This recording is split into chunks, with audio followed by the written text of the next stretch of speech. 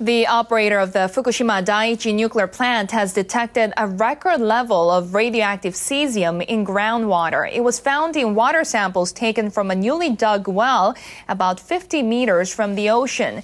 Now, Tokyo Electric Power Company workers detected 54,000 becquerels per liter of cesium-137 in the water. This is 600 times the government standard for radioactive water that can be released into the sea. And it's more than 30,000 times the level found in water samples taken from a nearby well last week. Tepco officials believe the radioactive water is leaking from an underground tunnel that extends from the reactor buildings toward the ocean. They say they've been taking measures to prevent the tainted water from reaching the sea, but have yet to determine the exact source of the leak.